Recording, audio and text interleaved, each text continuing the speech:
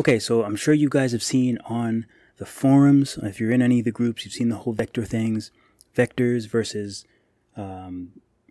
what Procreate does, which is not vectors. Vectors are completely different.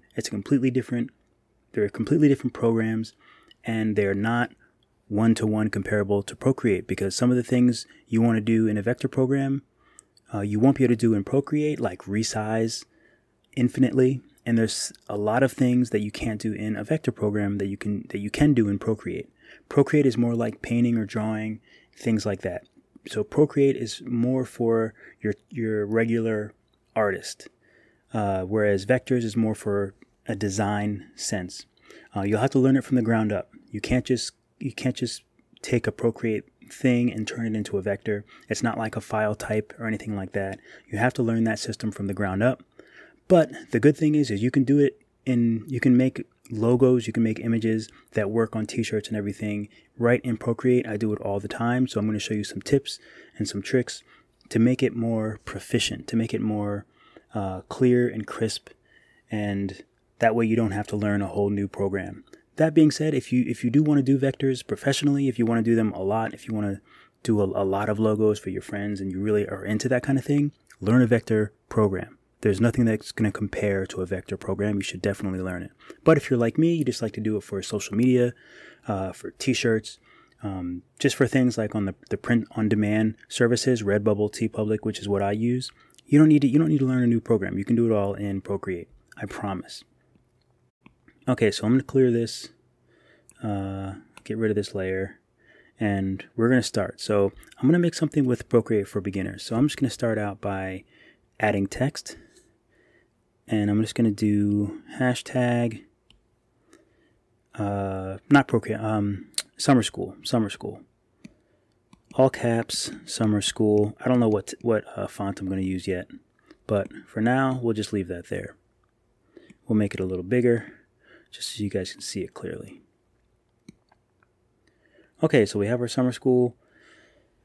Maybe we want to put sort of an iPad, since we all have our iPads. So I'm not really sure how to do rounded corners. So I'm gonna do let me start out slower. So I'm just gonna go to the selection tool here, this little ribbon, and I want a rectangle, and that way it just makes a rectangle.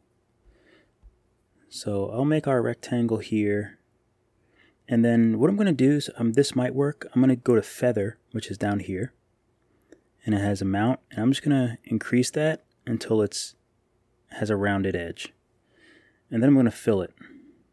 So we have the round edges, but you can see that it's a little like a gradient around the edges, which we don't want. So I'm just going to duplicate this. I'm going to merge down. I'm going to duplicate it again. Merge down. I'll duplicate it again, and merge down. And I'll duplicate it one more time just to be sure. So in order to make this outline, I'm just going to duplicate this. So now I have two red blocks. And I'm going to go to the color of the background. I'll just color pick the background. And I'm just going to fill the top block. And then I'm going to take the selection tool, or the transform tool. The little arrow is the transform tool.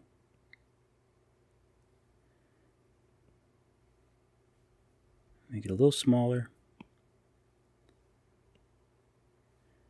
And that looks pretty good.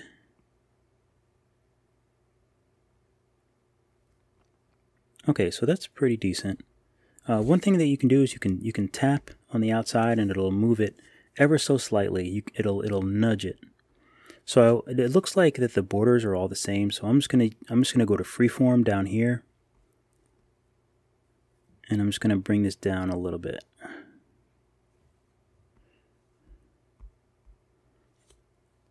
And I'm going to bring this one up a little bit.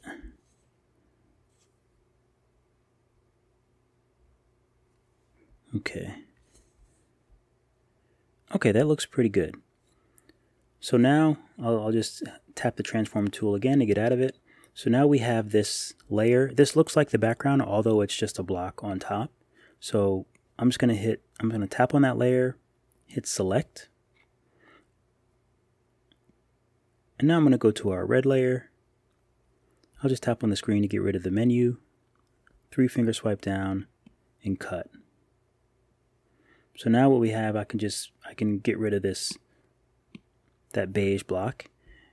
So now we have our iPad. So I'm gonna go ahead and I'm gonna do these this little bar up here.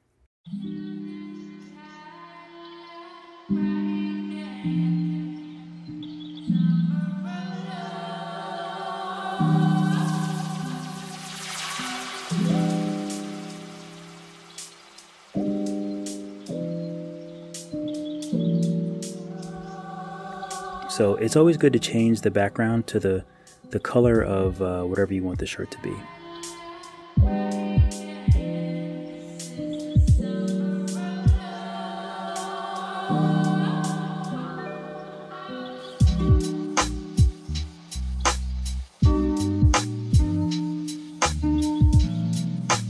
feel like a paintbrush would look cool.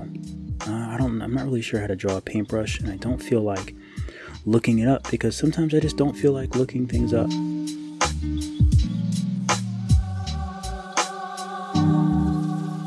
Let me Google it. Let me Google a paintbrush. You know what I can do? I just realized an easier way to do this. Get out of here. I'll just use the ellipse tool.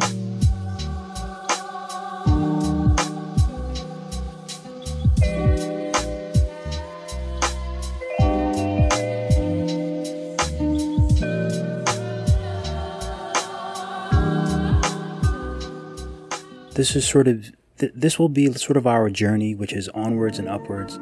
So I just want to make a nice pattern, but I'm not sure how I'm going to do it. Let's see.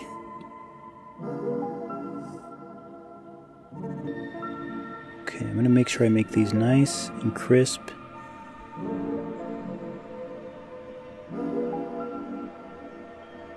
So these will be our pangolin scales, our armor, as we grow and get better as artists, as we continue to move onwards and upwards.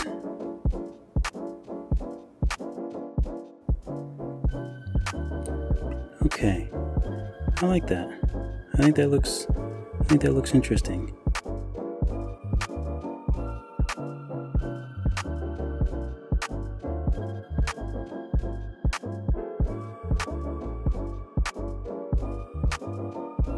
I'm going to flatten everything. I'm going to make a duplicate of it, and now I'm going to use my eraser and use my erase brushes, which are just, pretty much Procreate brushes. Artist crayon.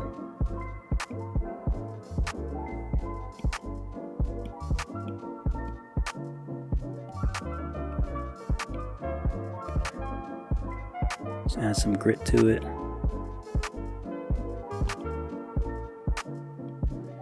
Add some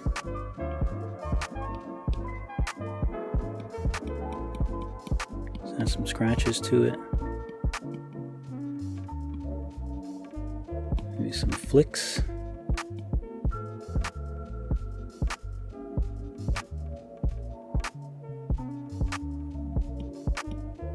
And there we have it. I'm happy with it. I like it. So I will put this on TeePublic. I'll put it on some shirts. Feel free to get yourself a #Summerschool shirt, and you can see it'll print exactly like this. Here's the details. It looks good. The shirts that I just made, I always do this like texture thing. It looks really good. I really like it. Okay, so I'll put this on a shirt. This is the first video. Got a bunch more. This was supposed to be really quick, but that's what happens. Take the time. My canvas is 3000 by 3000 pixels, 300 dpi. Always draw big for your logos. And yeah, let's slap this on TeePublic. Okay, so the design is finished. I just wanted to show you the actual steps that I do to put it on a shirt. So first, I'm gonna get rid of the background color. So I unchecked the background. So now we just have our clear PNG. So I'm going to go to the wrench. I'm going to share PNG, and I'll just save it to my iPad. Okay, so now I'm going to go to TeePublic. I'm already logged in. Upload a design.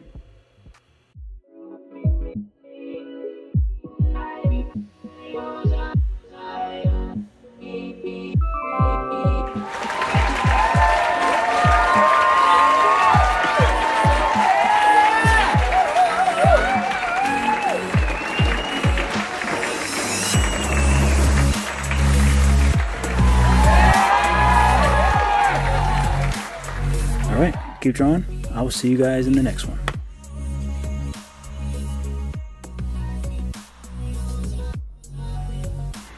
Hey guys, thank you so much for watching the video. I appreciate each and every one of you.